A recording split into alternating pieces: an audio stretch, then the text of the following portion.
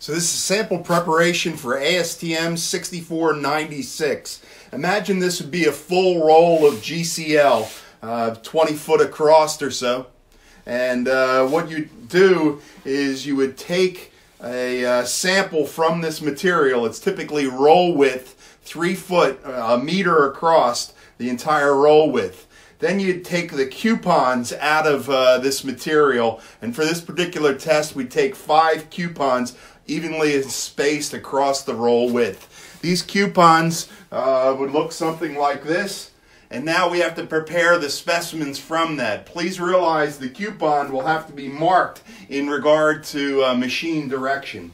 We then go to a clicker press. The clicker press uses steel dies. This one is 100 millimeter by 200 millimeter. You're benefited greatly by using cardboard underneath and then click out the specimen.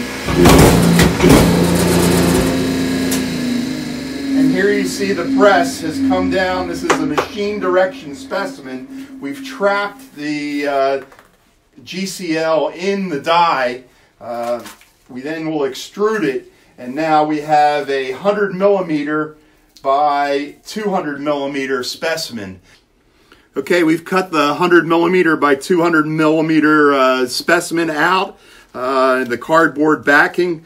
We initiate peel by a sharp knife or a scissor. You cut the fibers connecting, and then you'll peel away the material.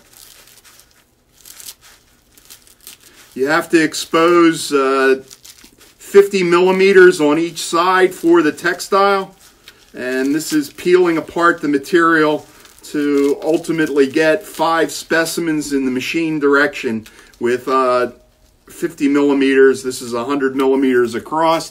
Here is the 100 millimeter mark, and this gives you an idea of the peeling apart of the material to initiate preparation of the specimen. We're in the mechanical lab back in GSI, and now we have the specimen. We prepared the specimen, and this is how the specimen looks. We've placed it into these box grips. It's on the continuous rate of extension machine. It's ratcheted in. This is 100 millimeters or 4 inches across.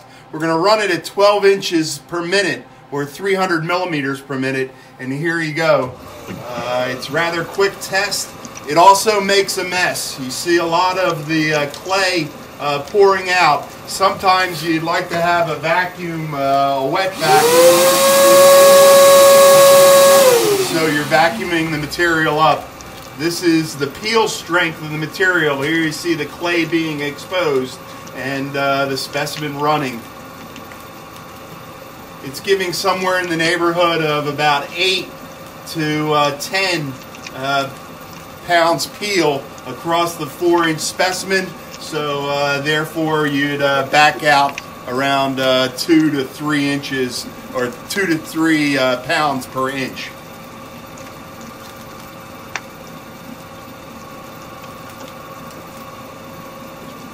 You'd like to run the test until separation of the top and bottom layers, as you saw here, and then stop the test.